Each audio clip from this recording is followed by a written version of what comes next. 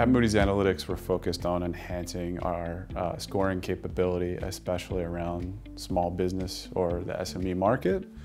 In partnering with credit bureaus, there's a variety of pieces of data that can enhance the predictiveness of our models.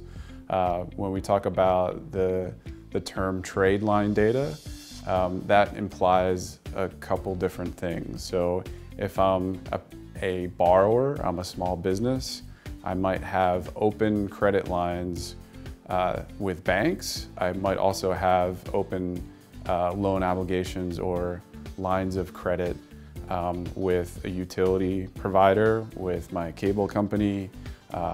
So being able to drill into how businesses have made their debt payments, as well as non-financial payments like a utility bill, really drives the predictiveness of a model such that it's very specific to that borrower.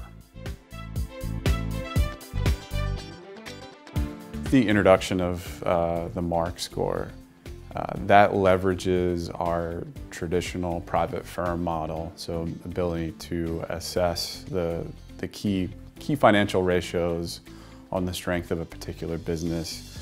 So that leverages the strength of data that we gather and can build models off the credit research database, as well as the risk calc in terms of a software solution.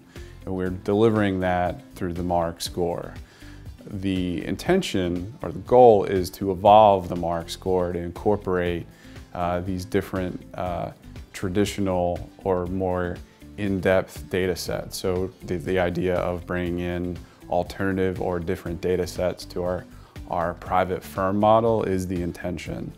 And what that does is when you bring in trade line information to our private firm model, again, that drives up the predictiveness of your default model or the ability to pay back the loan.